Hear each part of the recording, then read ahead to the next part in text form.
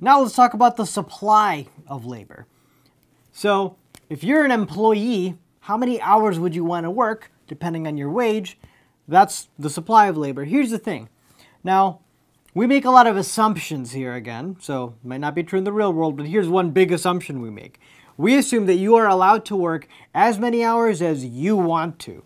So if you want to work 13 hours a week, 48 hours a week, 62, 48, any number. It doesn't have to be exactly 40 hours a week like it normally is. So either way, what we have here is this situation where if you're at home relaxing, aka leisure, every hour that you're relaxing on Facebook, technically you could be working. So there's always that opportunity cost. So here's a weird sounding question. How much does it cost you to use Facebook? What is the price of leisure, of relaxing? Might seem like it's zero. You don't have to pay to be on Facebook. But as we just said, the opportunity cost is your wage. So really, every hour that you're relaxing on Facebook, you're technically getting, let's say you make $10 an hour. Then every hour on Facebook, you're kind of thinking to yourself, I just lost $10 because I could have been working with these assumptions. So what do you think would happen if your wage were to go up to $20 an hour? Let's say you got a raise, 20 an hour now instead of 10. Every hour on Facebook, you're feeling more and more guilty. You're like, oh man, now I just lost $20 for that hour instead of just 10. So if we flash back to what the substitution effect is, the substitution effect is saying that when anything becomes expensive, you want less of it. That's like the law of demand, right? If the price goes up, you want less of that good. Here, that good is leisure, relaxing.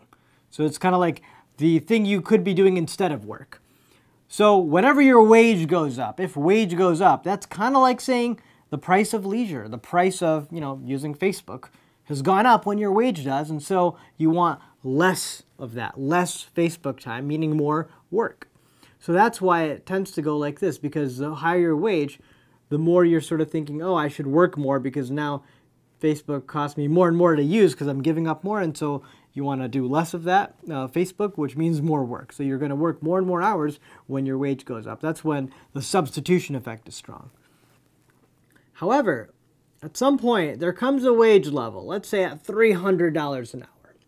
And again, this isn't a guarantee. This is just for some people it might happen, where you're making so much money now that actually you're thinking you're kind of satisfied with the amount of money you have. So if you were to get a raise now to $310 an hour, you kind of aren't really feeling like, oh, you need to work even more. In fact, you're probably thinking, hey, leisure, it's kind of like a normal good, right? If you have more income, not only do you want to buy more restaurant meals and diamonds, but you also want to buy more Facebook time, more time to just relax and hang out with your family. And so when your income goes up further, you kind of are now able to buy more of that and work less.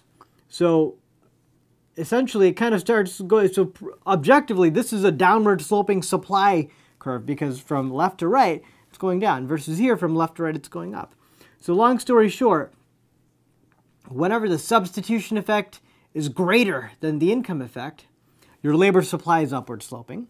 And whenever your substitution effect is less than your income effect, so here the income effect is dominating, here the substitution effect is dominating, then on this range, you're going to have a kind of downward sloping labor supply curve. For most people, again, not guaranteed, but for most people, the labor supply is going to look like backward bending because at first, for lower wage levels, substitution effect dominates, and for higher wage levels, the income effect tends to dominate. And finally, let's look at the equilibrium, where labor supply and labor demand meet. Now, again, the y-axis here, the price of labor, there's a specialized name for that, wage. So that's the equilibrium wage that everyone's going to get. And that's the quantity of hours worked. You can even call that employment level if you want. Now, here's a question. What would make either of these curves shift? Well, all you got to do is think about whether the event in the real world affects the businesses, which are actually the demand curve for labor, or the workers, which are supplying labor. So if there's like something related to the taxes that the workers have to pay, that's going to affect the supply curve. And you can imagine if taxes go up, you want to work less, so that shifts to the left. Or if taxes are lowered, supply would shift to the right. Now, on the other hand, what if the price at which you're selling your good increases. So you're sort of selling your good at a higher price. Well, keep in mind the demand is P times MPL. Again, it's kind of like saying if the guy's making me 4 pens and I'm selling them for $2 each, 4 times 2, that's where that comes from. It's like that's how much money you're making from them is the demand curve, price times the quantity of pens that they make, their MPL. So either way, if you're getting more money per pen, that's the price going up, so you're getting more money from each person, so that's the demand shifting to the right in that case. That would be the new demand if the price went up, or if somehow the MPL went up, meaning if they became more productive. Now here's the thing. So